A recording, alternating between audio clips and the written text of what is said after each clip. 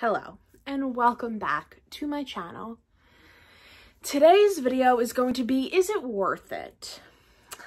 And this is a product that I have seen for the past maybe like 6 months, maybe less. I'm not 100% sure when it came out, but I actually trying to get myself straight. I apologize for the busy background, but there's a lot going on in my room, so we're just gonna roll with it.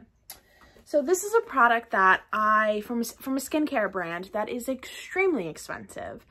And I have never thought that I would ever own a product from this skincare brand because it is so exorbitantly expensive that there's no bone in my body that can justify the price tag. But I am a sucker, and I'm a sucker for good marketing. And I'm a sucker for a good name, and I'm a sucker for the language that beauty copywriters use. And I say this as a beauty copywriter, as a beauty marketer, as somebody who has had a career in the beauty space for almost 6 years. And I am the best, I'm a marketer's best customer. It's a problem, and like every job that I've had has said it to me. Every marketing like director has always said like Brianna is a sucker.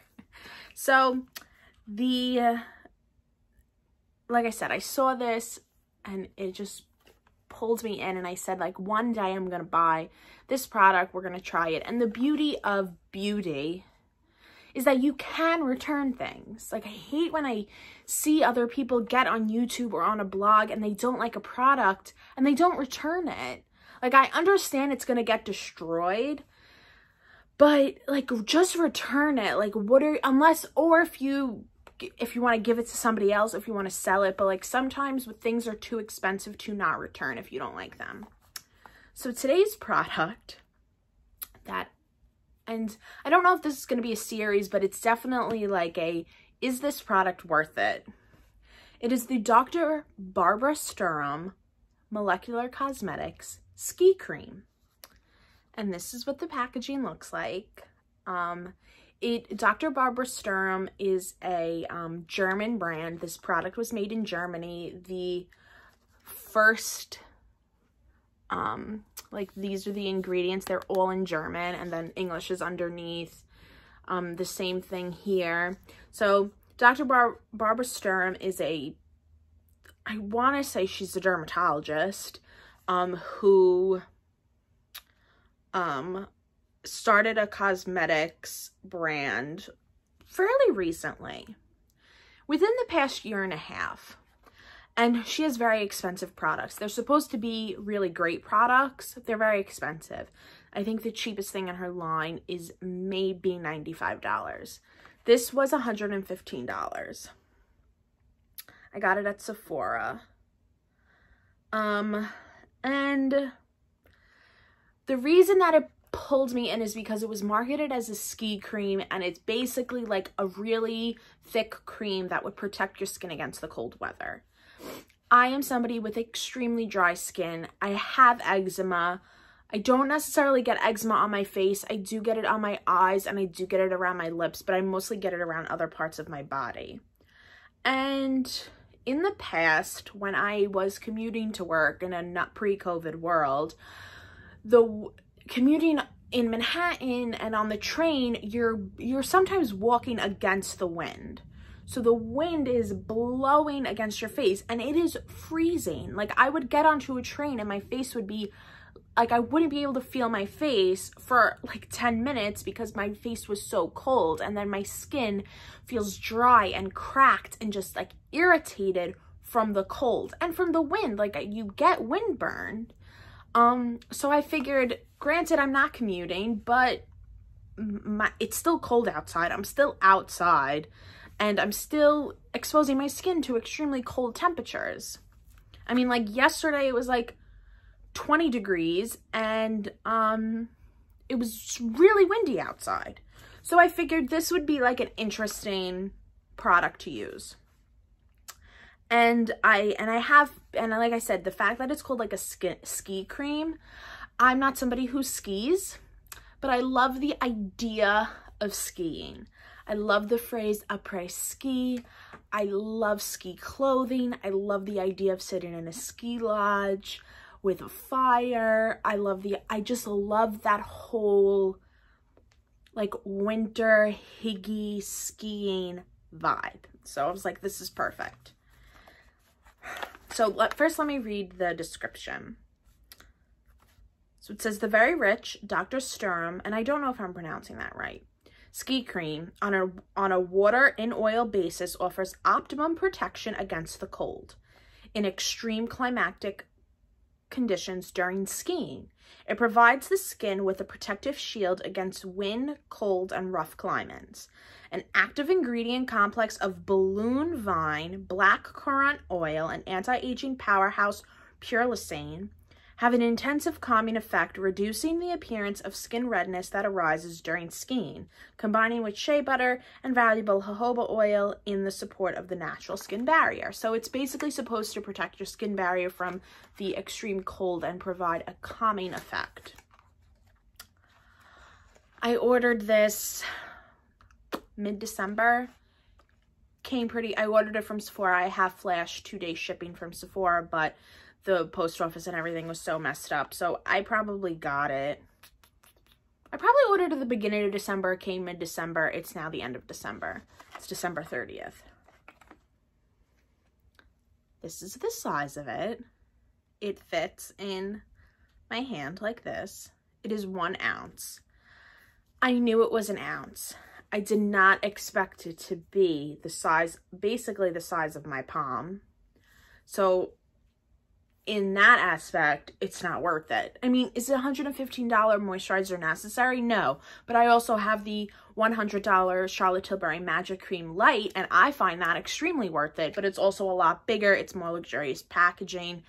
You're getting your like money's worth. It's also like a good moisturizer. So this is the packaging. It has an adorable little polar bear on it. It's a squeezy pump. It's a squeezy tube. The back is all in German. It's 1 fluid ounce. Yeah, it's cute packaging, very simple, very like aesthetic, but not $115 worth. It's just very tiny. And like when I got it, I was like, oh, this is much smaller than I expected, but I digress. So if you squeeze it out, you could see that it squeezes out in very little amounts. It squeezes out very slowly, and it is a very emollient moisturizer. It's very thick. It's not tacky. It's not sticky, like it's not sticking to my hand, but it's almost like it's just such a thick moisturizer, and it almost feels like Vaseline without any oiliness, greasiness, tackiness, anything like that. But your skin does feel moisturized afterwards. I struggle with this because I do think it's probably a good moisturizer. I'm pretty sure I had an allergic reaction to it because I started breaking out all on my forehead. I just started breaking out and my skin got very, very itchy and very irritated. And I just don't think that, like, I feel like CeraVe probably does the same thing. And this is a very thick moisturizer. Like, it's very, like, look at how slow that squeezes out. And the thing is that not a lot squeezes out at a time, and it doesn't spread. Like, I'm wasting a lot of product, but newsflash, I'm returning it. Like, if you see that little spot, it doesn't spread easily because it is so thick. I understand that it is supposed to be that thick because it's supposed to protect your skin and there's like a lot of good ingredients in it, but it's just, you have to use so much to get it spread across your face. Like that's how much comes out. And then like you can't really rub it. I have like, it's just, you would have to use too much, and I feel like it's not, like, you're going to be wasting a lot of product. I don't think you're going to get a ton of uses out of this. I think for the everyday person, this is not worth it. Not at $115, not in 1 fluid ounce, and not for the amount of product you get in each squeeze.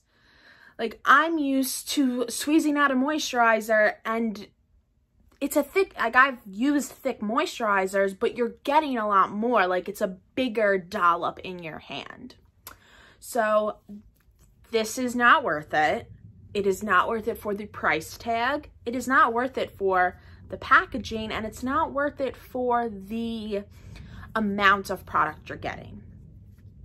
Now, if you are somebody who lives in a ski environment, if you live in, like, I live in New York, it's cold, but it's not unbearably cold, at least for me, and I'm not skiing. If you're somewhere where, like, if you're in Canada, if you're in Salt Lake City, if you're in like upstate New York where you get a lot of snow and it's very rough climate, and you're somebody who really needs like protection against the weather, then this is probably worth it. Because when I do apply it, I do feel moisturized and I feel protected. Because it's such a thick formula, it does feel like you have an extra layer of protection, but not to the point where it's annoying. Like, I applied this, I don't feel it on my skin for as thick as it is, but I just don't think it's necessary for as an everyday moisturizer. I don't think that, to be honest, I'm thinking of it now, this isn't supposed to be used as an everyday moisturizer. It is supposed to be used if you're skiing, if you're snowboarding, if you're somebody who works outside, if you're somebody, maybe it would be more worth it to me if I was commuting into Manhattan every day like I usually do during the winter. I think this is a very niche product, and personally, I thought it was just like another marketing ploy, but I really do think that this is supposed to be used only when you're skiing, or only when you're in such a climate that your skin needs that extra protection. As an everyday moisturizer, no, absolutely not. If you have been wondering about this, save your money or buy it, try it, return it. And if you are somebody who is skiing or snowboarding or going on like a winter getaway, like if you're going to Aspen, or like I said, I keep saying Salt Lake City because I'm thinking about the housewives of Salt Lake City, and like this is who should use that product. the women of Salt Lake City. Like, send it to Jen Shaw and Heather, because this is probably helpful for them. But for me, a 28-year-old girl living in New York during the middle of a pandemic where I'm not planning on going skiing at all, no, this is getting returned. I'm getting my $115 back, and that's that. I was hoping for more. I was expecting to really like it, and I wasn't expecting to have an allergic reaction to it either, but it's just not necessary. So my consensus is that if you are looking for a regular everyday moisturizer, a really thick emollient one, this is not it. This is actually supposed to be a ski cream and not supposed to be an everyday moisturizer, in my opinion. I'm not a dermatologist, but I do work in beauty. I have been beauty blogging for almost 9 years, and I have spent copious amounts of money on trying to help my dry skin, and this is just not it. So this is going back to Sephora. I will probably just stick to my Charlotte Tilbury Magic Cream Light for now, which I also think might be breaking me out, I'm not sure. And I will continue to be on the hunt for a really thick, really nice moisturizer that protects my skin from the cold weather. But the Barbara Sturm Ski Cream, if you're not skiing, it's a skip. So that's that. Let me know if you have any questions. Leave it in the comments below. And go follow me on Instagram, Twitter, Facebook, Pinterest, TikTok. sign up for my newsletter, go read my blog. I blog there 4 to 5 times a week, and I will see you in my next video. Bye.